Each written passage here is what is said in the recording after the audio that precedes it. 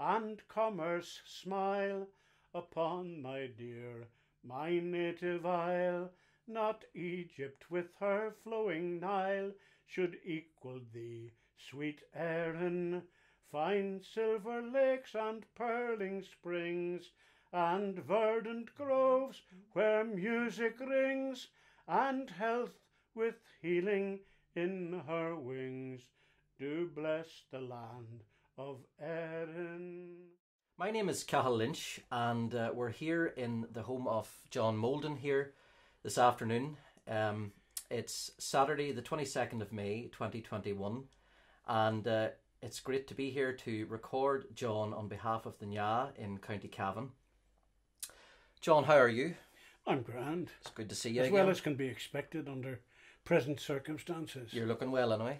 Good. I'm glad Just to know it. trying to... That's something you tell old people when they're on their last legs, but still. Well, I was just trying to think there when we arrived here in Carndonagh here in the Inishowen Peninsula here in County Donegal. I was trying to think when I last saw you in person with all this COVID and pandemic going on and all the rest. You know, it's been a while, I think. Well, it would be a couple of years It anyway. Must be. Yeah, it must be. How have you been, or what have you been up to in the last while? Or? Well, being enforcedly stuck in the house for a year and a half, near enough now, I've been sort of consolidating. This that is now being filmed is not really my house. It's the house under my house. I live in a townhouse up above this flat, but this flat holds my collection of many years. And I've been taking the opportunity of rearranging it, finding out again what's in it, checking that everything's in its place, beginning to list it. And also, principally, I've been working on a computer, making a website to put down the stuff which I've written, the articles, the presentations I've given over the last near enough, I suppose, 50, nearly 60 years now. And I have also begun to look at the recordings I made from about, I suppose, 1964 or so, and transfer them to a digital form. So you've certainly been very busy. I've been busy apart from that, and I also have been running a couple of Facebook groups. Indeed. Irish Song Research. Yes, indeed. And another one about the sort of singing session that we're forced to have now. Yes. Zoomed singing sessions, and initially the group was called Cancelled Singing Sessions, and then that began to be not quite what we were doing, so I recast it as re-zoomed singing sessions with a pun on the re meaning about, and then resumed as the other word. But I'm fond of puns and silly things like that. Well, John, I've known you now. I was just thinking there in the road down and this last while. You were about 16. I met you first at the Geordie Hannah singing weekend in Derry Tresk in County Tyrone. And obviously I'd heard of you or knew of you before that. But we've been at many festivals and we've met on many occasions over the years. But I suppose the first thing I would like to ask you, John, is you've described what you've been doing in the last while. Just to take you back, where did this all begin for John Moulden? How did this all happen? And what sort of childhood experiences of Irish traditional song, folk song, how did it all begin? How did this happen? Well, it was an unpromising beginning. Right. Because I was born in Belfast of English parents who migrated here in 1929 for my father to take up a job in Belfast. I was born in 1941, and my first recollection of being interested in songs is when my sister came home from school, bringing with her a songbook in about quarto size, bit less than A4, and she was singing out of it John Cook's Grey Mare. And I was simply fascinated to hear this song about, as I say, any sort of circumstance at all. And that songbook is still among my collection. I have that songbook, as I have a lot of songbooks from the time when I was a child. I experienced singing for skipping rhymes and things of that kind in the street, but also other songs, all sorts of songs on the street. I joined Cubs and we sang songs there. There was, of course, Sunday school where we sang hymns. There was school where we sang official songs, but some of them were described then as folk songs, although I didn't remark them at the time. They didn't seem to me to be particularly important. You were born in Belfast. Can you remember, I suppose, I mean, a couple of things. Can you remember any sort of traditional folk singers, or as we call them, source singers from that time that you would have saw not or heard? Not when I was a child. No. The only thing that I remember is that Desi Braden, who was my own age, the age of about 12 or 13, came and sang us a song that started, "A working man came home last night," and we thought it was a dirty song because the girl was obviously pregnant and hung herself. But it's a version of a well-known traditional song which is known as "Died for Love," and it is quite common. But that sort of thing just came into... It was the sort of thing that would have circulated at the time, although obviously there were also just the usual songs that children sing. And was there any particular radio stroke television programs that, well, I remember you would have listened or Country heard? Magazine on a Sunday morning, when there was a song sung by a traditional singer at the end of it. Yes. And then there was also a programme which consisted entirely of songs called As I Roved Out. Yes. And that was introduced by Sarah Macomb, singing the first part of As I Roved Out upon a May Morning. And she would have sung that, but they weren't courageous enough. Was that the Sean Boyle programme, was yes, it? Oh, yes. To allow the traditional singer to have the whole song. It was then taken over by trained singers with half a quartet or a piano accompaniment. Yes. So that, as I say, but I heard songs on the radio, and I heard songs on the radio right throughout my childhood, until, again, I learned songs in Scouts. Later on, I went to youth hostels, I went to mountaineering clubs, and we all had songs. But nobody at that stage had heard of or was particularly conscious of a thing called folk songs or traditional songs. As far as we were concerned, they were just the songs we sang in the circumstances. They were just songs, really. Yeah, there was no sort of songs. Correct title on them. But among them is a fairly well-known sort of canal barge song called The Cruise of the Calabar. I learned that when I was about 15, and since then I've learned that there's a version of it for virtually every river or canal in Ireland. There's one for Strabane, there's one for Dublin, and probably one for Cork, and anywhere else where there's a shallowish river that people find difficulty in navigating. And it's a spoof that imagines that a barge is a real ship with real dangers running up on a lump of coal and so on. So I suppose that's sort of the beginning of your life in that.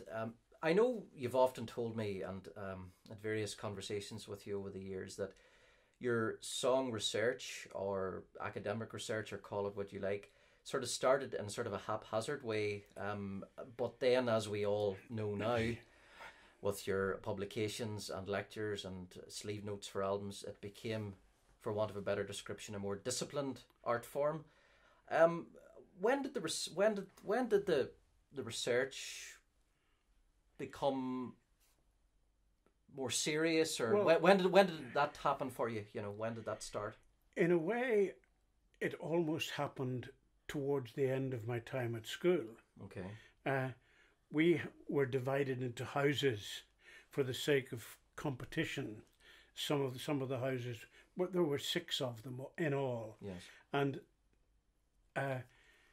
we had a sort of house party at the end of the last term of my school career, in fact. And I'd been singing, and I had the previous year sung a couple of songs during the corresponding house party with a friend. But then I decided in the last one to make a sort of sketch out of it and present myself as an Irish lecturer talking about love songs and all kinds of love songs. And I remember singing various of the songs like Let Mr. Maguire Sit Down, and also it was in the month of May at the Fair of Lisnaskea, when the lilies and the nettles were in bloom, a young maiden passed me by, and she gave me the glad eye by the pale silvery light of the moon. And she proceeds after the marriage to dismantle herself, and to the consternation of the man whom she's married. It was sort of stage Irish stuff. That was what I knew at the time. But I had at the same time heard a lot of songs, Orange songs, Republican songs, songs such as those in Herbert Hughes's books and so on, through youth hostels. And then when I went to Queen's, which I did for a couple of years at that stage, the Mountaineering Club tended to sing songs which were more nearly traditional songs. And at this stage, you know, when you say traditional songs, or as we sometimes call them, folk songs, was the term traditional songs or folk songs in existence, or were they just simply songs? Mostly people just sang songs. There was I had a consciousness by that stage that certain songs were called folk songs. And I learned them partly at any rate because they seemed to me to be the most real of the songs. They dealt with real circumstances. They dealt with real occurrences. They talked about real people behaving in real, ordinary, everyday ways. They weren't in any way arty or artistic. That their art, if you like, was in their representation of what was common and understood, and what that everyone could relate with. So they were of the people, really. Yes, but what happened when we went down to the Mourns for most of our mountaineering in the Mountaineering Club, and developed the habit of going to a couple of bars near Annalong. One of them the Halfway House, and the other one was the Harbour Bar on Annalong Harbour. And we went there. Now, nearly everybody in Annalong who lives in Annalong is a Protestant. And these fishermen were nearly all Protestants and relatively religious, so that there was a tendency for them in the pub to sing hymns. But they also sang other songs, and to my shame I cannot remember what they did sing. The one thing that stuck with me was that when these people, whom I would have regarded as folk singers in my own mind, when they sang or asked one another to sing us a song, and when they asked me to sing, they asked me to sing us a folk song, Mouldy. Now, that was because they called me, as my friends did, Mouldy, short for Moulden. Yes, indeed. And obviously just hardly anybody does. Hardly anybody has the courage to do that. Well, now. you said it. but the thing is that this distinction, they were the folk singers, I was the interloper, I was the blow-in. Yeah, I see what you mean.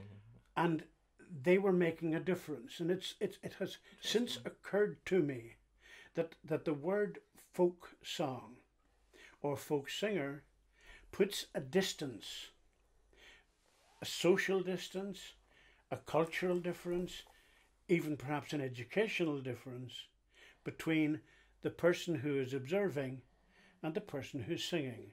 So if I go along to somebody and say, do you know any folk songs? He'll sing me Blowing in the Wind, or he'll sing me The Dubliners or something. The Dubliners, or whatever. Yeah. Whereas what I want, what I'm looking for, and what he then realizes I'm looking for are just songs. Old songs perhaps, but I do not like the descriptions that are used in most of the books. I don't like the word folk. I don't like the word traditional. I don't like the word Irish even, because I think that Irish and English, for that matter, are too often used politically. But traditional implies a standard. The songs that people sang, people like Elizabeth Cronin, people like Bridget Tunney, people like Paddy Tunney, people like Robert Cinnamon, people like Sammy Pagan, people like Eddie Butcher. They sang the songs that they heard. And they sang anything that they heard. One of the songs that Eddie Butcher sang to my son in America was given him on a sheet by Hugh Shields. Eddie put an air to it, not knowing that the song had been written by the director of the National Library of Ireland, Alf McLaughlin, who then became the librarian of NYAH Galway. But this song was written in really quite traditional form and was made and has now been, in fact, was collected from Eddie and put on a recording as if it was a traditional song. So that started me on another train of thought. What are these songs? These are really just songs whose origin we have forgotten. Yes. That we can't trace the origin. Now, if that's so, then that the term folk song or the term traditional song, in a way, has little or no meaning. We know what we mean, but it's something different from the object. It comes down for me to being singing with sincerity. I suppose, when we look at research and, just back to that point, when the name John Moulden is mentioned in the circles that we mix in, shall we say, I suppose the publication that springs to mind is, of course, the Sam Henry collection, which the Songs of the People. I know you've done so much work, but I know that one would be the one that people would, I suppose, associate your authority on Sam, and I know you had a connection and relationship with, his family. Tell me a bit about your relationship and your work on the Sam Henry and that type of thing, John. Well, it started again when I was a student at Queen's. And the reason why I only spent 2 years at Queen's at that time was because I was doing anything else but studying. I was mountaineering, but I was also going down to the Belfast Music Library, right, which was on the upper floor of the Central Library in Royal Avenue. And this was presided over by a genial, tall, rather austere-looking man whom I only knew as Mr. Kelly. And then after I'd been through virtually all of the books on the shelves, he produced a couple of things for me. Presumably, I don't know whether it was because I was a regular and therefore a favoured customer, or whether he did this eventually for everybody who showed any real interest. But Mr. Kelly said, "Oh, well, we have the Sam Henry collection." Mm-hmm. And he brought out these 2 volumes Wow. that looked to me like cuttings from a newspaper or cuttings from newspapers. Mm-hmm. And to my shame, I remember not knowing enough about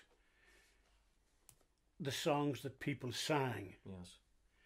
to realise just what I was looking at. Yeah. He produced another thing for me at the time, a book entitled Broadside Ballads, Yes. that had originally been in the Public Record Office and had been passed over to the Music Library as being more appropriate. And in a sense, those 2 things were, in a way, were the big things that I've been lucky enough to encounter and to be privileged to be allowed to get in control of. Yeah. Now, the Sam Henry took me a lot longer to think about. It was the early 1960s when I first encountered it. Right. And it was not until 1979 that I eventually published anything from Yes, it. indeed. But there was a journey in between that, which was quite slow to begin. Right.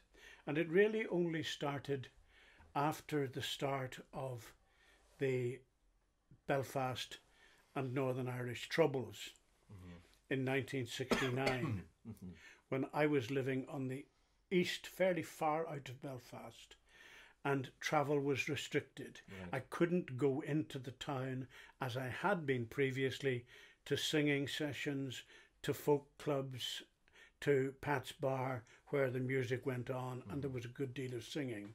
Instead, I was stuck at home. So I was forced into a kind of a library-based research, and I began to look harder, and by that time I had actually learned a bit more about what was traditional and what wasn't. And I went back to the music library in Royal Avenue, and at that stage I had every page of the Sam Henry collection as they had it copied. I was only allowed to do it 10% at a time, because if you understand, the copyright laws didn't allow me to copy the whole thing. I had to get it one day and then come back another day and get another 10% of it, as if I'd had none Tedious of it before. task, But eventually I got the whole of it, and I started looking at it. And I started looking then later, going down the odd time down to Dublin, looking at what the National Library had and comparing. But in 1972, I went to teach in the preparatory school for Campbell College, Cavan Hill School, which was quite close to where I was living. In fact, it was the school I had gone to myself as a 10 to 13-year-old. You went to Campbell College? I went to Cavan Hill then to Campbell College, yes. And while I was there, and while I was thrown on library work, I began looking harder at the Sam Henry and began to think, you know, there's a lot of this that I haven't seen in books, haven't seen in other books. So I developed the idea of getting 100 of these songs that hadn't otherwise been published in Ireland and putting them in a single book. Now that was my initial idea, but there was a kind of a snag. The collection was controlled by Sam Henry's daughter, whom some people had called on and tried to talk to, and who was reported to be a rather formidable lady. In fact, she hunted nearly everybody who ever went near her. She lived in Kilrea. Yes, indeed. But I developed the idea of doing this. And then another library day, I was in the Linen Hall Library, asking them about songs and so on. And they said, oh, by the way, we've got the Sam Henry collection. And they produced for me a number of orange scrapbooks, which had been accumulated by a Belfast solicitor called A.A. Campbell. But there was a mystery in the Sam Henry collection, as it had been in the Belfast library, in that there was a big gap. There was a gap in the numbering from roughly 247 to about 460. There was this gap that appeared. Sam Henry, either the pieces had been lost, or there was some other reason. And I asked, well, are there missing bits there in the Linen Hall? And I did, and I found them, but they hadn't been collected by Sam Henry.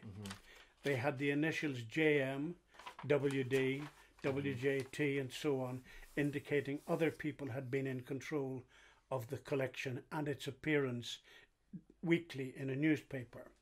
What newspaper was that, John? It was the Northern Constitution of Coleraine. Coleraine, okay. Sam Henry at that time lived in Coleraine. But the collection intrigued me, and I kept on sort of working on it loosely until I got to talking to a colleague, Philip Hammond, now a very well-known composer in Northern Ireland. Among his works are the Requiem for the Titanic, which was published and performed in 2012. But Philip was at that time doing work in connection with a biography of Hamilton Harty, the famous conductor and composer from Hillsborough. Indeed. And he said that he'd been working with this man called James Moore, who had known Sam Henry and had actually worked on the Songs of the People collection. So it connected that JM was James Moore. Wow. So I was introduced to James Moore. And in chatting to Jim, I discovered that Jim had his own traditional music collection, which he had made in and around Bushmills and Port Ballantrae, but previously in Ramelton, where his family had lived before they had been intimidated as Protestants out of that area of Donegal and gone to live in Bushmills in the 1920s. So Jim had this collection made between Donegal and North Antrim. Right. But he also knew Sam Henry, and he knew Sam Henry's daughter, and he promised to introduce me, to arrange me an introduction. Yes. And about a week later, a young fella came up to me in school, David Craig, whom I knew and whose mother I knew. And it turned out that this David Craig was a grandson of Sam Henry's. My God. And his mother was the formidable Mrs. Craig, whom everybody had had difficulty with. And I found myself with an instant connection, cultural and educational equivalence. She knew me already. My God, as a fairly affable school teacher at the time. This was a boarding school, by the way, and her son was a boarder. But the relationship developed, and when I moved in 1977 to Portrush, they lived in Kilrea, and I went and I spent days with Olive in the house because she had preserved the whole of Sam Henry's, or pretty well the whole of Sam Henry's library and archive, which is now courtesy of her family, of her 4 sons, lodged in the archive of the Causeway Museum, which is the Causeway Court Museum well, it's actually housed in Ballymoney, but that is now largely accessible online. A lot of the documents, a lot of the photographs have been digitized and are available online through I can't remember the website's name, but it'll turn up anyway. But I was able then to look at all the rest of the stuff that Sam Henry had left behind at his death in 1952, and I was the first, if you like, to use that, because that was how I compiled elements of my selection of 100 of Sam Henry's songs, and managed to put a bit more flesh on the bones by having some idea who the people were, what sort of people they were, and also some of their interest, because there were letters from them. There were letters which indicated really strong and important friendships, real relationships between Sam Henry and the singers. I even got to talk to one of them, a woman called Harriet Brownlow, who was representative of a family near Coleraine, nearly all of whom had given songs to Sam Henry. Her father, her mother, her sister Maggie, and herself. And that was a tremendous privilege to talk in that way. And then there wasn't just Olive Craig, Sam Henry's daughter, but there was Hetty, who was a friend of hers, who had been the family's maid, and therefore who knew enormous amounts about Sam Henry and the things that he did and all the things he did. Now, I mean, there is so much that it's pretty well impossible to say. A lot of it I have in photocopy here, and haven't the merest chance of working through. But I hope that other people will take the opportunity at some time. But the thing is that the important thing, as far as I'm concerned, is that all of the knowledge that I have gained by pure good luck, by being in the right place at the right time, is that I want other people to carry it on singing, carry it on thinking about it, carry on researching. But I don't want people to be academic. I'm only an academic, again, by accident. I'm only an academic because the academic way of working is one way of working. You work very carefully, and you say where you got information from, and you say how you processed it, and because you're expecting other people to come behind and check up on you, people who are going to take equal care. Contradict you. And it's, yes, precisely. I Revisionists. don't mind being contradicted. Indeed. I don't mind people having a better idea than I have. Yeah. Because that's one of the things. It's not about the research. The research has been about understanding songs and singers and the ways people sing and the reasons for which they sing better.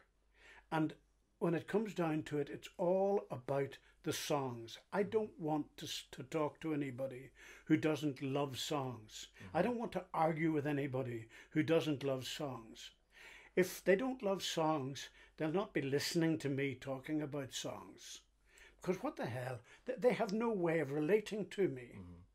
So it's all about songs and singing and having a good time with friends. It's not about, these books are no more than a help. And sometimes, as I've said, I don't like the words they use. Sometimes the books are a hindrance. And just to jump on the word friends here, I mean, one person that certainly I know and many others, a very good friend of yours, Portadown born Robin Morton.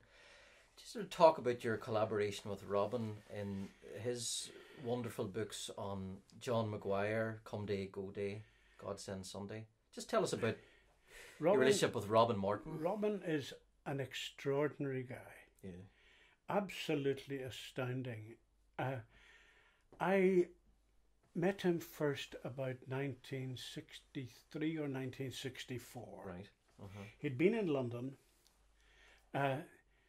When he left school, he started doing some kind of social work or being a care assistant to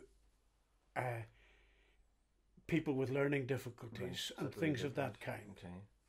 And he slowly did diplomas, and when he was in London doing a social work diploma, and he came back and he came to Queen's, I think, to do a further diploma in that sort of area, to become a psychiatric social worker.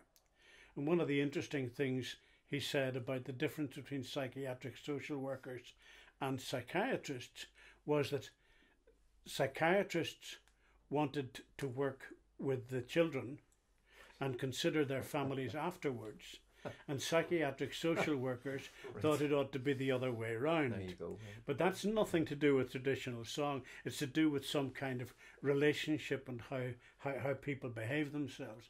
But Robin, as I say, but he had been in London and he'd got keen on just singing songs. Yeah. He'd met Ewan MacColl, he'd been to Ewan MacColl's Singers Club, to various places, Bob Davenport's club at Islington. And when he came back, he was singing songs like Join the British Army and Cosher Bailey and such like. And actually, I have a recording of that, but I won't hold it against him. There are many recordings of me that I would prefer not to be held against me. But he came and he had an enormous energy and he had an enormous intuitive understanding of things and people. And for him, it happened when his uncle James Symington took him to a pub near Portadown called the Head of the Road at Tartarachan. Yes. Now Tartarachan is a totally Protestant area, and every man who attended that bar was a Protestant. And he recorded hours of recordings from those guys, Davy Minish and Tom Todd and numbers of others, singing in a traditional style that was no different from any other singer, Catholic, Protestant, from Armagh, from Antrim, from Derry, from Down, anywhere else. No difference stylistically, and many of the same songs. And Robin started the Queen's Folk Song Club. Yes. I had already been partly responsible for starting the Belfast Folk Song Club, and we began simply doing this and that, organising lectures, organising workshops, organising a wee library here and there, talking about what was traditional, what was a folk song and so on, and really getting quite tied up in all of these ideas. But Robin, in his encounters with real traditional singing in Tartarachan, then got the idea, because among our friends close at hand was Tommy Gunn, fiddle player from Derrylin, father of the now well-known Brendan Ben Gunn, because who would call their son, when he was Tommy Gunn, who would call his son Bren Gunn? But Tommy knew all the Fermanagh singers. Yes. He knew the McConnells, and he brought Cathal up. Is that right? Yes. And we heard songs from Cathal. Yeah. Cathal then introduced Robin to singers that his father had collected from, and so on, in the Derrylin area. Right. Or rather the Fermanagh. what is it? Florence Court, Benanalek. Benanalek is where the McConnells came from. Right. And we went down there and we heard singers and we heard musicians and so on. But Robin then started cultivating a certain number of Armagh singers, and also singers that he was introduced to not only by Cathal and Tommy, but also by another Belfast resident, James McMahon, owner of a wonderful ivory flute. That's right. And his brother Paddy was a singer, and Paddy introduced Robin to John Maguire. Wow. My favourite, one of my favourites. And John Maguire, roughly in the Rosslea area, yes, introduced him to other singers, Yeah. the Malarkeys, Nellie Robbie Malarkey. Robbie Doonan, and various others across the way. Right. And Robin gathered together hours of recordings. I mean, heaven knows how much. But it eventually, in 1969, saw the publication of folk songs sung in Ulster, and 2 accompanying LPs that contain recordings of traditional singers. The traditional singers from the book. Never knew there was recordings. No, there are 2 such. Oh, are they right? Two such LPs, all published by Mercier in Cork. I have the book, but I never knew there was recordings. No, there are two sets of recordings. Interesting. I'll send you a copy of them sometime when I get round to it. A busy man, John. Yes, but Robin then had the idea of that John Maguire had lived such an interesting life, and his life was bound up in songs. He'd been in Scotland. He had been in Scotland when the Blantyre explosion had occurred in the 1870s. Right. And had the song of the Blantyre explosion differently from the way the Scottish singers had it. Right. And Robin got the idea of talking to John and eventually presenting his songs in a kind of context, which resulted in, again, the book Come Day, Go Day, Yes. God Send Sunday, and the accompanying CD of the same name that was produced by the Leader Company of London. And it's sort of the life and times of John Maguire, It's isn't the it? Really? life and times and his. It's more about his Fermanagh life. Yeah, more sort of more than agricultural life, isn't it? anything else. Yeah. But there was nothing to match it. And the important thing is that it has dimensions added to it. Right. Because from a fairly similar area came Henry Glassey's books, Passing the Time in Ballymonone, and The Stars of Ballymonone, and so on. Yeah. So there's and also Marge Steiner's work in Newton Butler, which is quite close to where they're all in the John Maguire would have come vicinity, from. yeah. So that there's a whole picture, if you like, of what life was like and how the songs slotted into it. And this, I suppose, is the importance of Robin, that he began to learn, and he began to teach us, the rest of us, that the songs were nothing without the people. Absolutely. And the people were nothing without the land, and the people were nothing without their history and their feelings for it. Yes. And so it became something that context, instead of just looking at songs, you had to look at everything else. You had to look at their lives, you had to look at their thoughts, and you had to realise that these were quite extraordinarily wonderful, intuitively and intellectually intelligent people with a vast knowledge of their own ground, sort of like in social and of their own relationships, really, and of the delicate relationships that they carried on with their neighbours.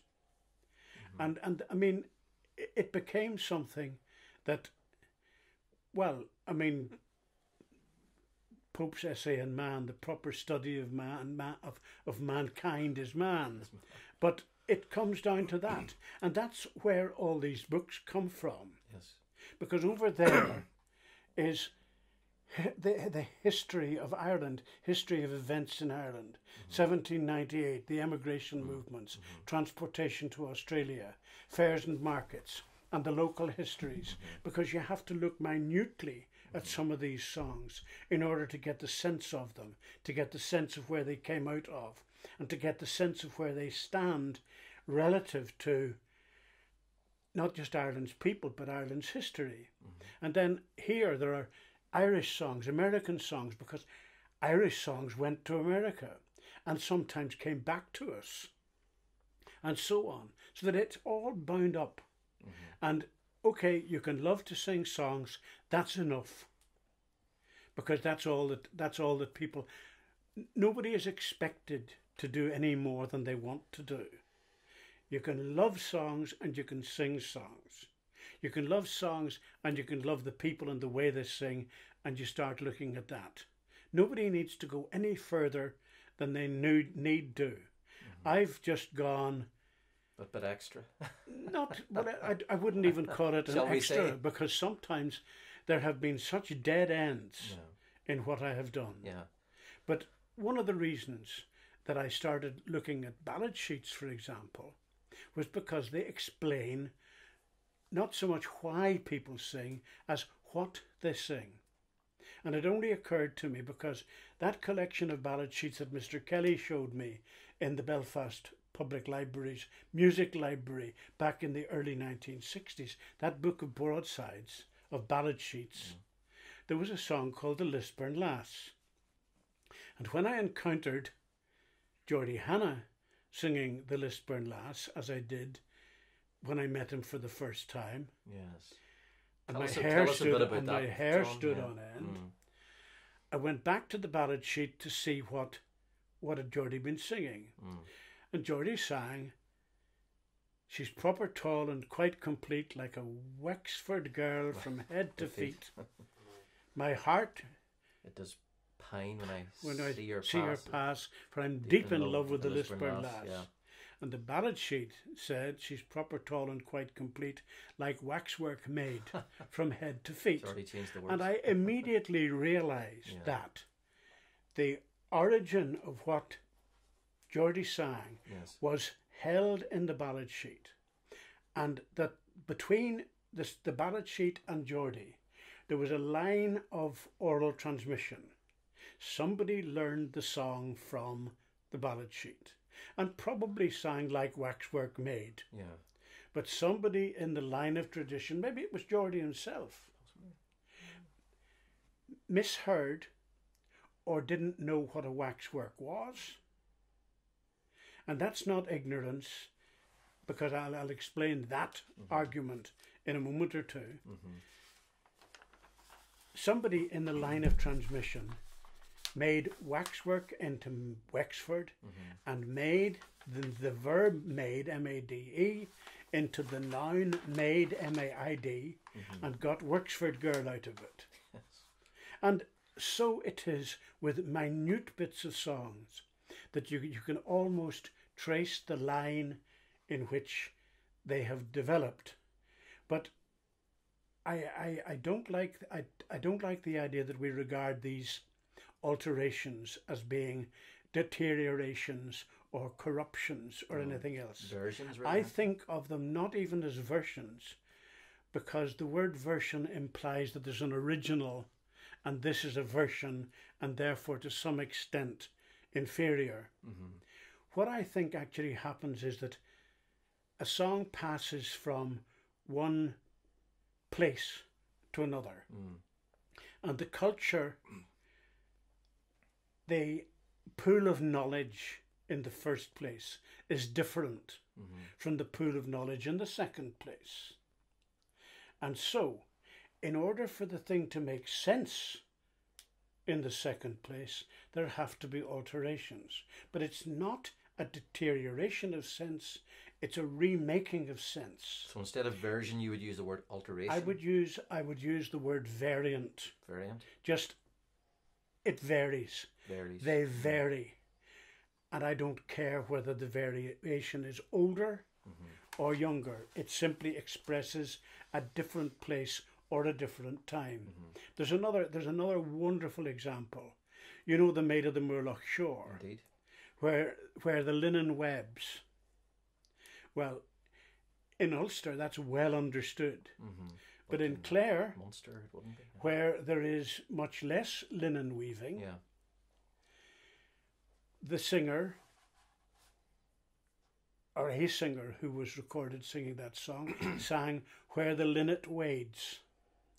Now, he took the sound and he didn't know what the sense was, so he imposed a sense on it.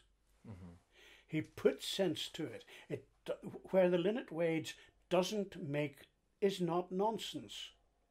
And that's the important thing, that nearly every alteration in a series of traditional songs makes sense.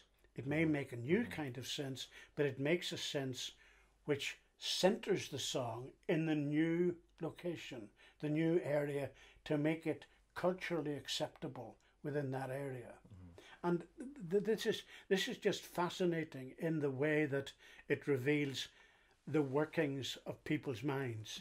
That no matter how primitive, no matter how backward, no matter how little educated we may assume people in a small country area might be, there is still a vast amount that they know that we will never be able to understand.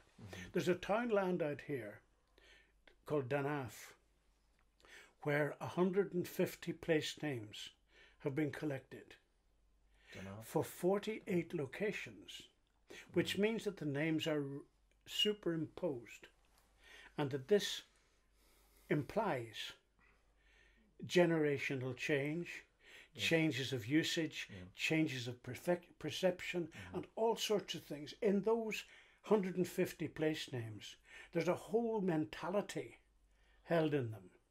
Now, this may seem to be a bit, this is possibly a bit rarefied for ordinary people, but it's spottable in the most ordinary of the most ordinarily worded song. That the song changes slightly and reveals a whole new set of thoughts.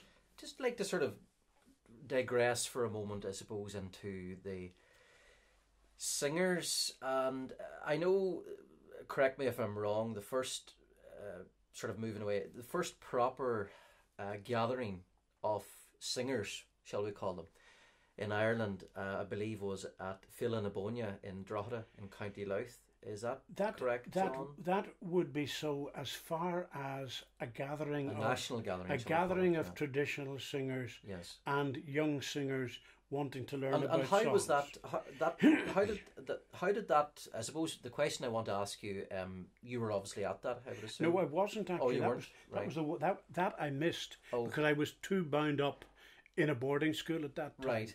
Well, I suppose what I would ask is, if you take that and take the Arts Council events that were organised by Belfast poet Kieran Carson, and those gatherings of singers in Balleek and Fermanagh and Portrush and Downpatrick, how do you feel that those events and those festivals or those gatherings, how do you feel though that had an impact on singing, Ulster singing? How did that help the situation at that time, or encourage it even? Those were the first, if you like, conscious movements by young singers who had learned most of their songs in an urban environment. Right. That was the first time that singing was seen as something that needed to be promoted. Kieran Carson's idea, Sean Corcoran's idea, previously in the Fillanabonia episode to which you referred.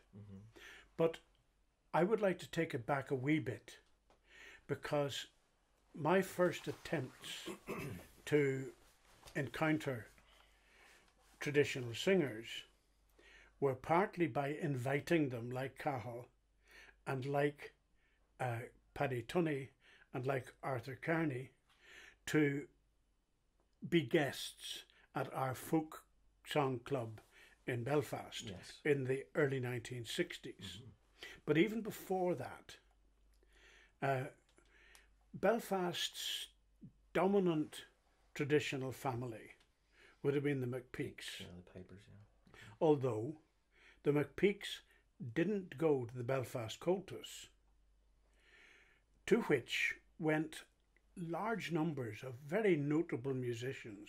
John Ray, the dulcimer player, Sean McAloon when he came back from England, piper and fiddler, Fergus MacTaggart, Alex and Doris Crawford, and various others, who met in Derryvolgy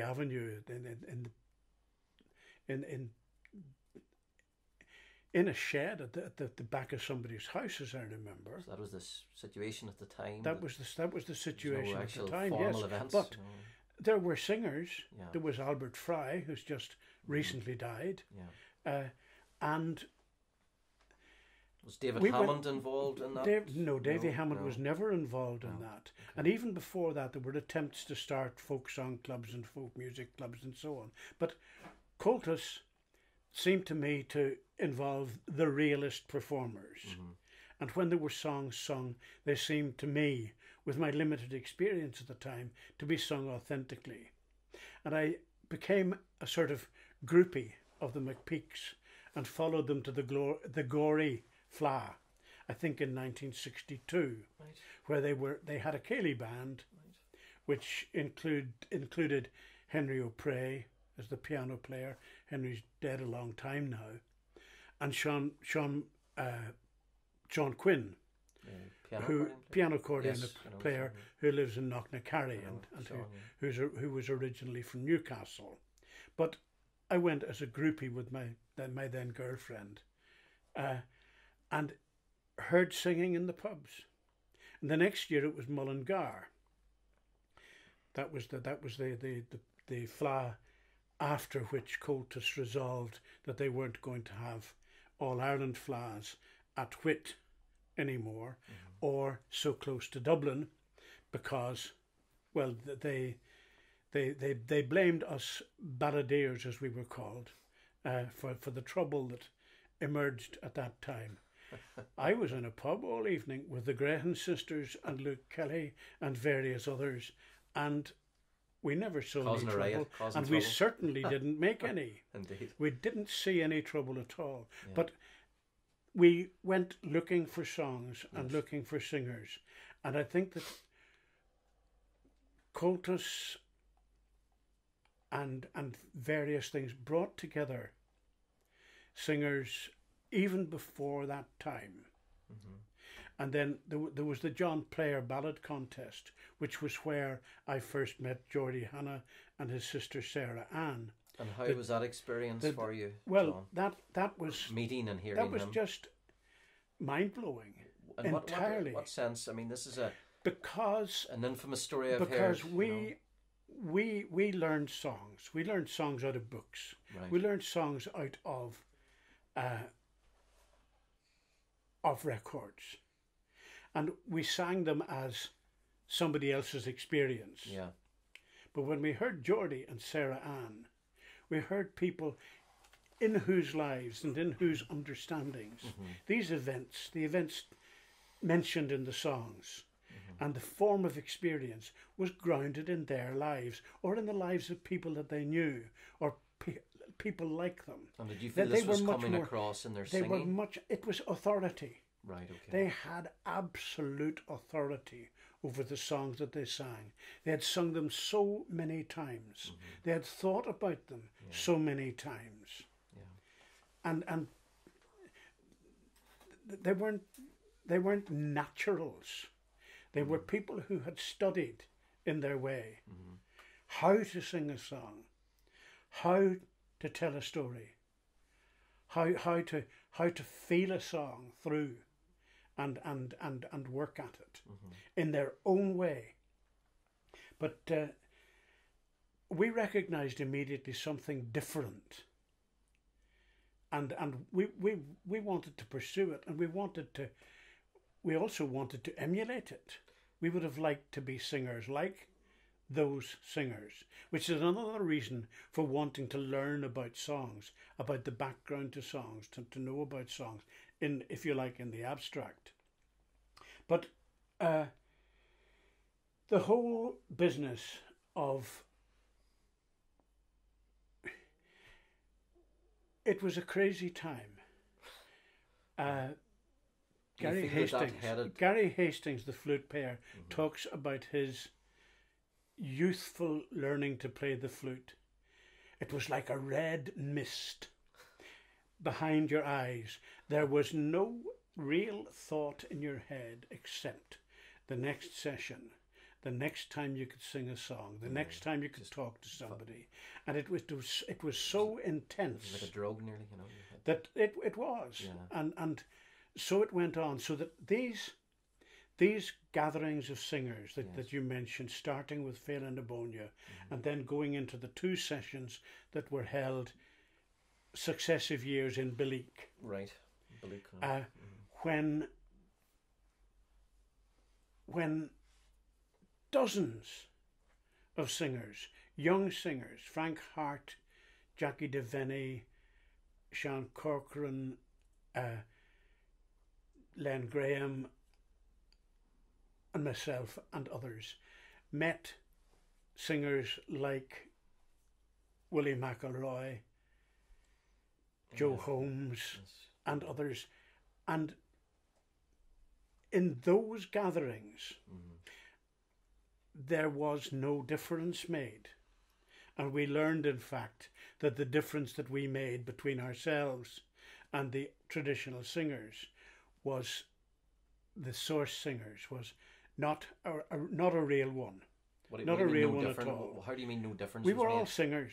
We just sang songs. But you were mixing with the likes of Willie McElroy and Joe. They were what we would regard as source singers, and you guys were coming in, and you were all meshed together, and we sang songs that they had never heard before, and they would have. And in a sense, we behaved like a ballad singer coming into a fair and singing a new song. Yes. In the old days, and somebody hearing the song and having an interest in it, and going and buying the paper and taking it home and trying it over, or if he couldn't read, getting somebody else to read it and learning the words and finding an air for it, or trying to approximate the air that the ballad singer had sung, so that we were just new songs in the lives of these older singers, and they were new songs in our lives, and they were all the time teaching us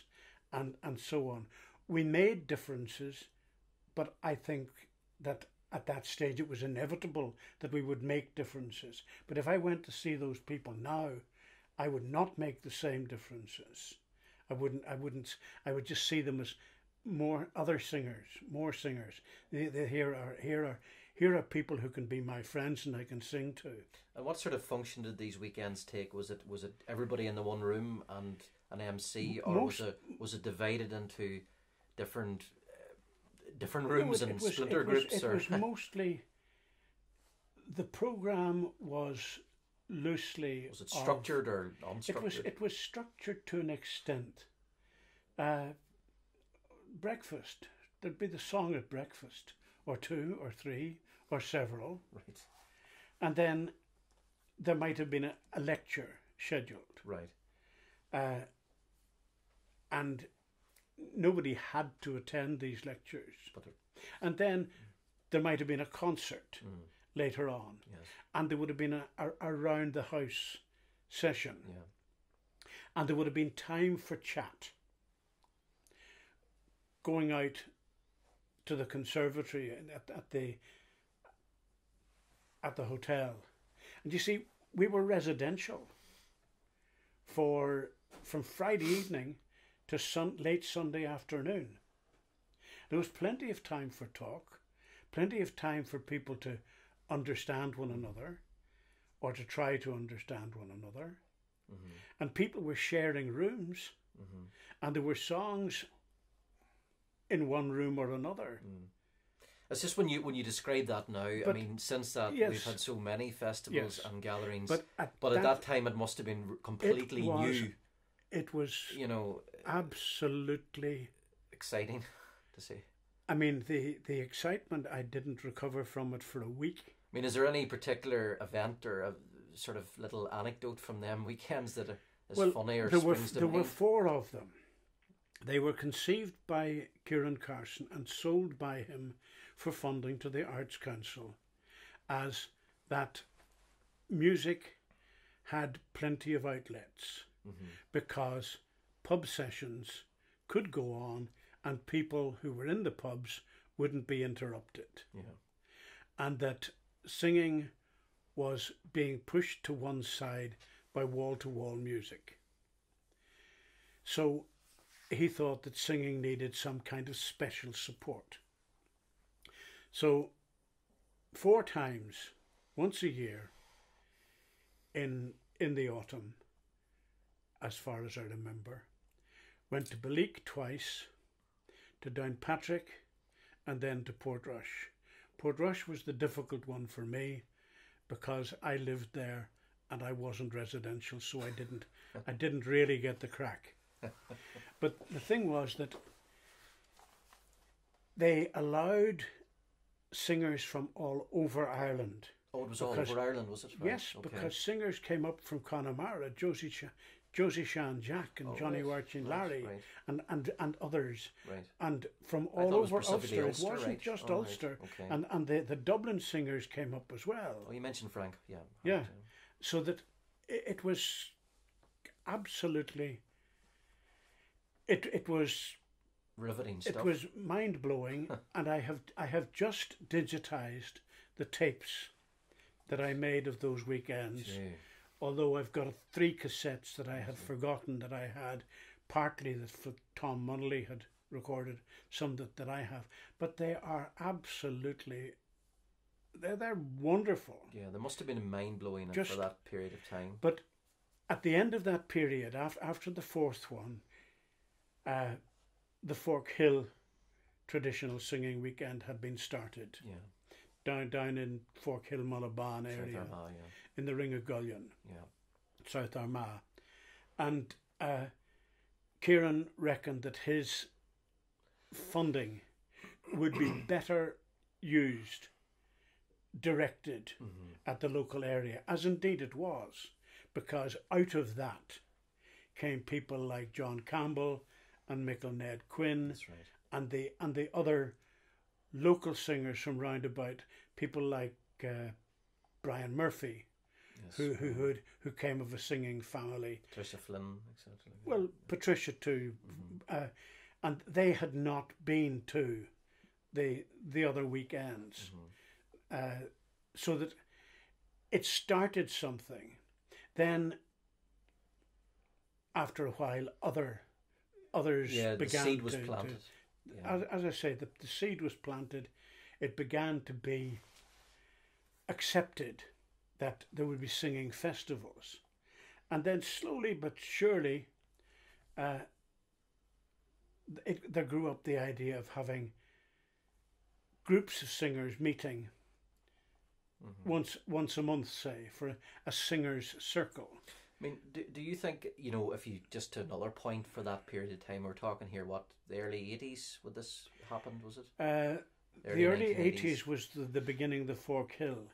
Now, at that stage, even going back to the Belleek things, I mean, was Ulster traditional singing or Ulster style, I mean, was it? I mean, I know certain people or certain man refer to it as the style that should be kept to the back room of public houses, and...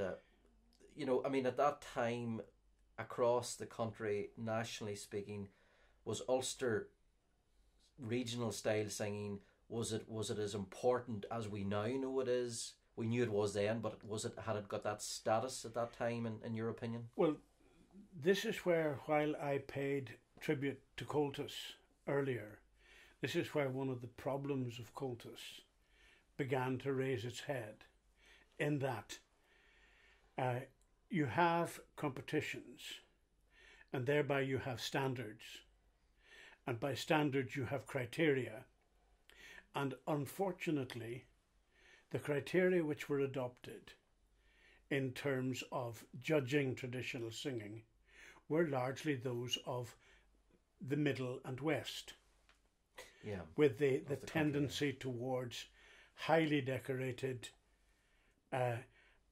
very nasalized, rather than the open, rather more definitely syllabic, and certainly rather less mellifluous, and, as I say, less decorated style of the North, which used glottal stops and variations in speed.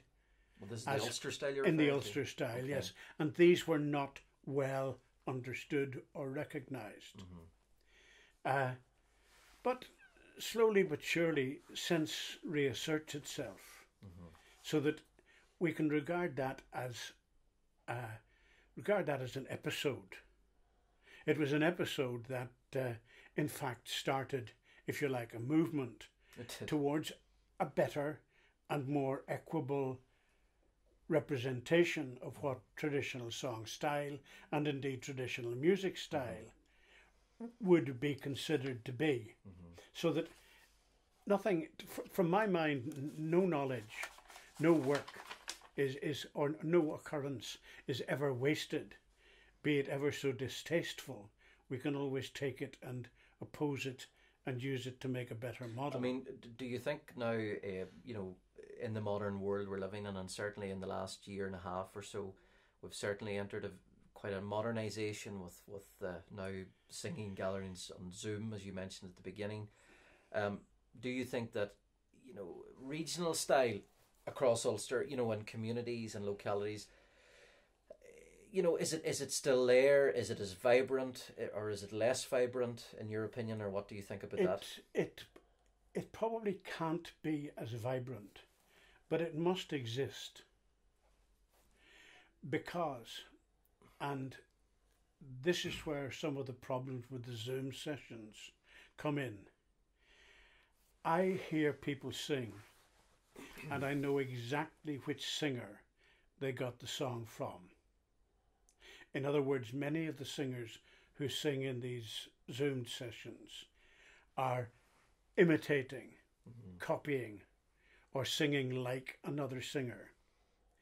The essence of the traditional styles is that you suit the song to your voice, even to altering the tune so that you can manage it.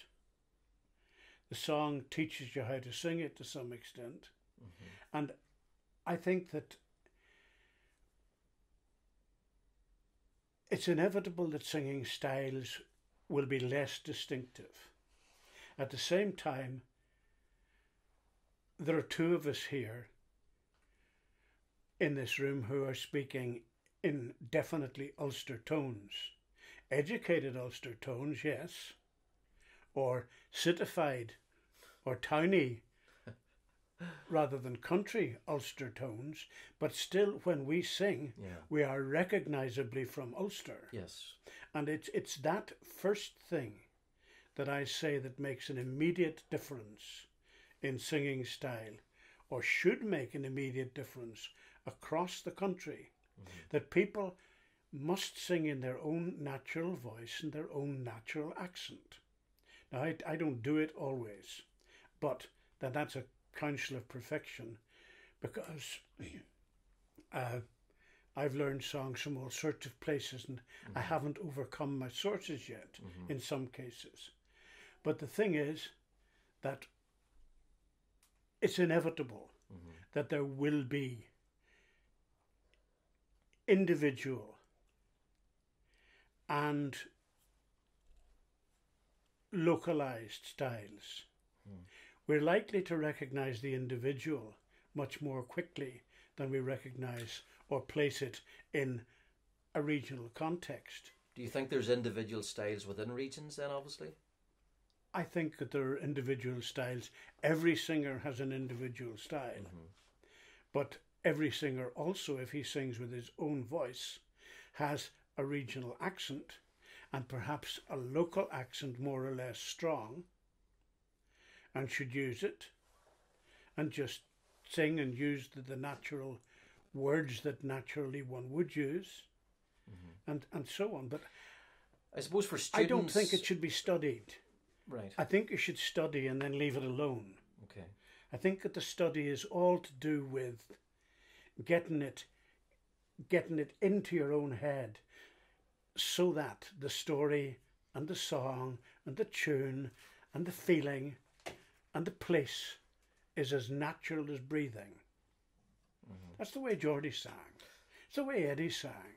If you take younger singers now, students of Irish folk song or Irish song research, when you started to explore this field, you had people you've mentioned, and then, of course, the likes of these source singers we talked about, the likes of John Maguire, Geordie Hanna, Sarah Ann O'Neill. But nowadays, for any student of Irish song, you know, have we got source singers still?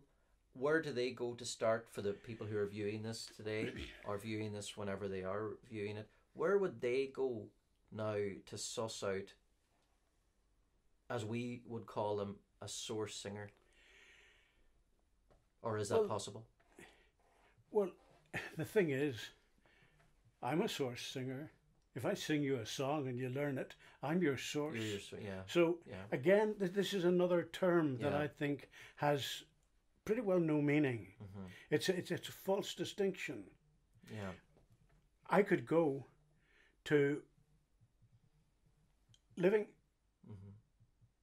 close at hand, and actually owning a house at the end of this row. Yes, is Michael James On, who lives in Clonshire, and who's one of the finest singers of his generation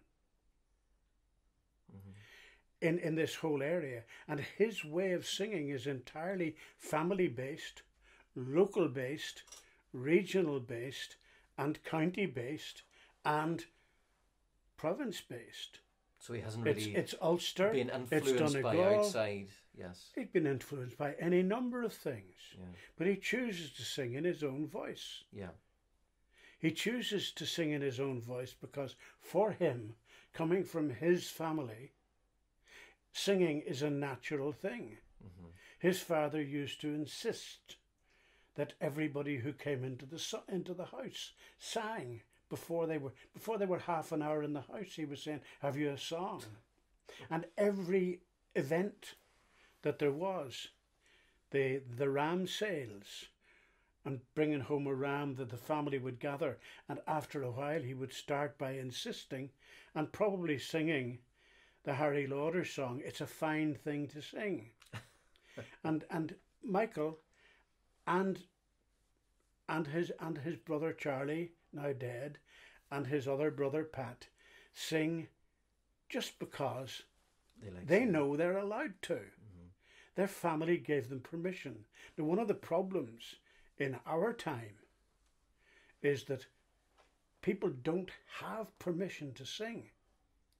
Not unless you have a good voice, or unless you're well known or have made a CD. Our society doesn't give people permission to sing. But this community and every other community in Ireland allowed people to sing, allowed them to sing in their own voices, allowed them to sing what they wanted to sing, and welcomed it. Whether they sang with a good voice, a poor voice, the singing was the value. The essential aesthetic was the matter of performance. And this is so in every traditional society that has ever been looked at.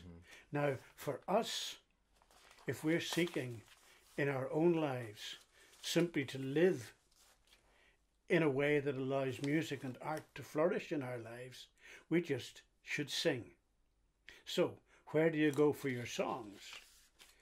The youngsters learning to sing go to anyone who has a song, or anywhere that has a song.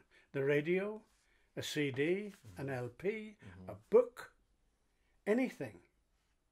And if you're looking for songs, there are so many ways in which you can find them. Take a song title and put the words of the song title or the words of its first line in a Google search, and you will find the words and quite possibly a performance of large numbers of them, any one of them. Now, I believe that people find their own level. Yeah. People find what they like. What they want, yeah. Most people won't like traditional songs. They're not readily understandable. They don't repeat themselves. There are too many words in them for a lot of people. They have difficult tunes. I sang to teachers on occasions who came up afterwards about the most commonplace traditional song, traditional tune, and said, those are very difficult tunes. But they're not difficult tunes. It's only lack of usage. The trouble with things these days is not that we sing the wrong songs, not that we sing and can't find songs, or we find the wrong songs or whatever. It's that people don't sing at all. That's the real danger, the real problem. I would welcome anybody singing anything into my company. If they're singing anything, then they are receptive to singing. They're going to listen better to somebody else's singing. There might be something happens during the evening that attracts them. Can I have that? Would that be for the purpose of this conversation today, would that be your conclusion to your life's work and interest? Oh yes, absolutely. It's as simple as this. You know, is this... Sing. Sing. Sing what you like to sing. And the other thing which some people actually quite object to is, if you don't like it the way you heard it, change it. Or if you don't understand it, yes, change it. And if there's a bit in it which doesn't make sense to you, yes, change it until it does make sense. yes. Because to my mind, for somebody to sing nonsense, just because it was sanctioned by this old singer or that old singer, yes, well, that particular old singer either didn't understand what he heard, or else the person who transcribed it didn't understand it. It's up to me to put sense on it. This is a human activity. This is people. This is people working together. This is people having fun together. This is people having a relationship. It's a social gathering. Do you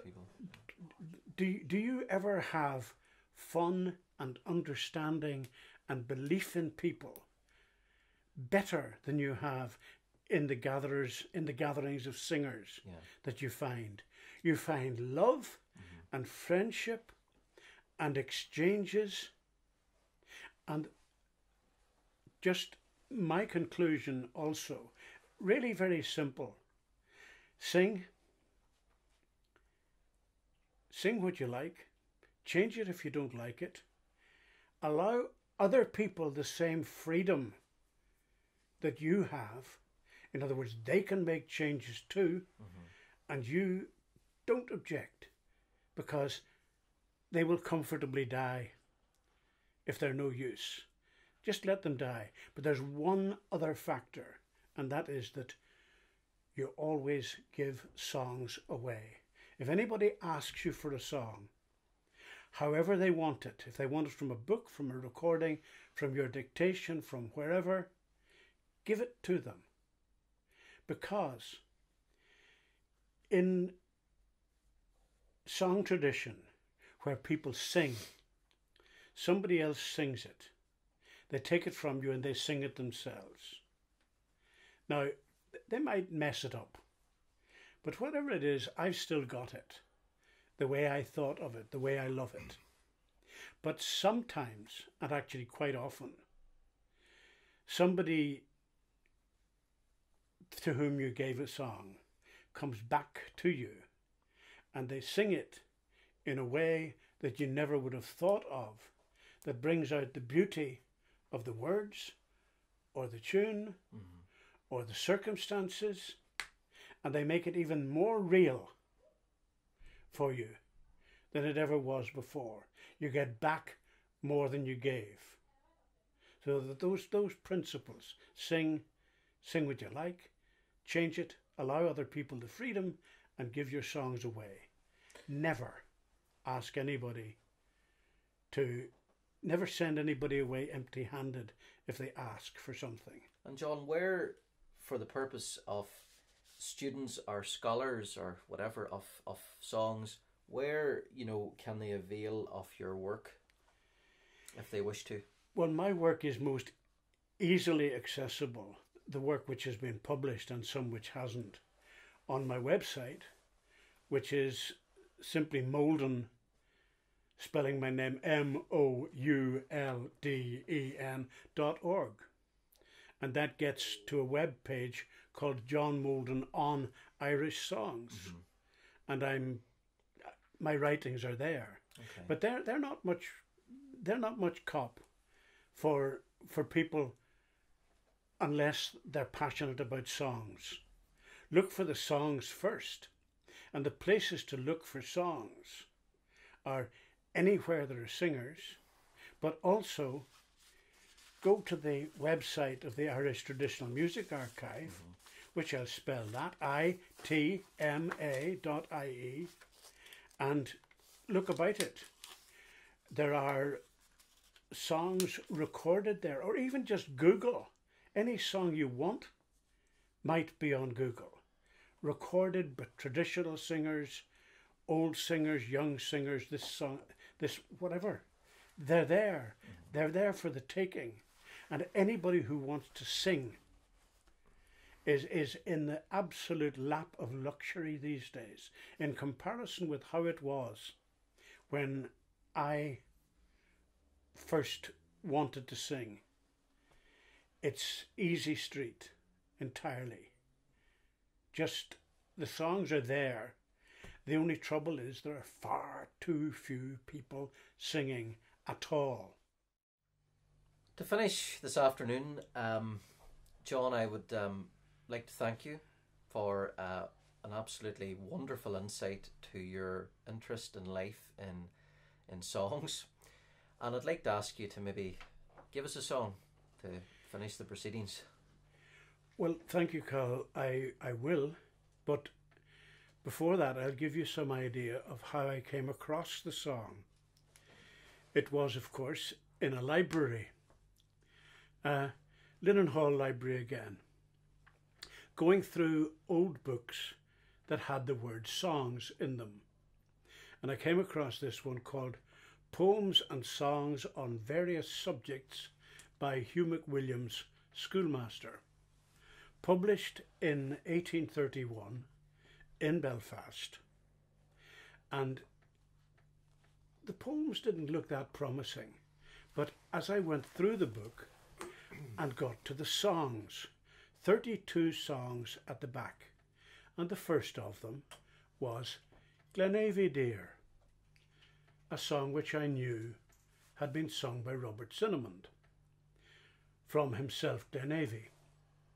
And then as I looked through these 32 songs, I recognised 4 or 5 more, which I knew were traditional songs. When a Man's in Love, The Trip We Took Over the Mountain, and A Maid of 17. And I was astonished. Thought that perhaps he'd taken them out of tradition and represented them as his own work.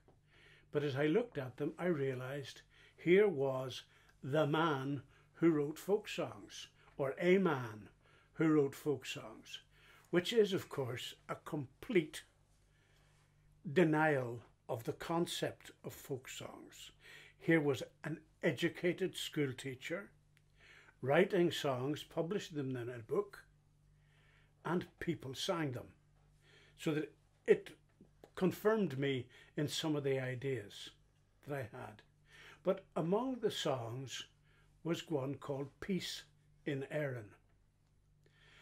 And it was directed to be sung to a tune, because nearly all of these 32 songs had a tune named to which they might be sung. And the tune which he named was called Rattling Guns. Now, Rattling Guns reminded me of when autumn winds and slaughtering guns bring autumn's winter weather. The Ode to Autumn by Robert Burns. And it turned out that at the time when he was publishing these books, Hugh McWilliams lived in the townland of Irish Omerban, which is near Newton Crommelin in the Antrim Plateau. And Len Graham had collected a version of Westland Winds, the song which probably Hugh McWilliams named as Rattling Guns, in the next townland, Skerry Townland, from a guy called Tommy Kelly. And when I tried the air to which Tommy Kelly had sung the Ode to Autumn, it absolutely fitted. So the set of words and the tune came out of the two adjoining townlands. Now, I put the song together, but I put it together from, if you like, the most plausible roots. That is, the words from Irish Omer Man, the tune, admittedly 170 years later, from Skerry, but the fact that they fitted makes me think that they belong. So here's the song, and it's particularly important to me because my life and that of my whole generation was disrupted from 1969 until the signing of the Good Friday Agreement. And this is my favourite song. Well, there's one other, but I'm not sure. My favourite song because it asserts my politics and the politics which I think should be pursued by absolutely everybody in Ireland, and which unfortunately I regret are not always followed. If all the world inclined would be to live in love and unity, no more contention there would be upon the land of Erin. Originally we are sprung from Father Adam, old and young. These words should flow from every tongue. We'll cherish peace in Erin. We're formed by one deity, to worship him let's all agree, and live in love and unity with everyone in Erin. On Sunday, if our roads do lie to Clough or to the glens hard by, how would it weaken friendship's tie among the sons of Erin? What shore can boast so pure an air, or girls more, or sons more brave, or girls more fair, or who was more esteemed in war before the boys of Erin? Their valour far abroad is known, in the field of Mars their glory shone. Then let us cultivate at home the arts of peace in Erin. Would freedom fair and commerce smile upon my dear, my native isle, not Egypt with her flowing Nile should equal thee, sweet Erin. Fine silver lakes and purling springs, and verdant groves where music rings, and health with healing in her wings, do bless the land of Erin. 'Tis principle that proves to man this is the one, the only plan, and one that I have built upon as passing through old Erin. Then let us at the present day drive prejudice and spleen away, far, far beyond the Atlantic sea, and we'll all join hands in Erin. Thank you, John.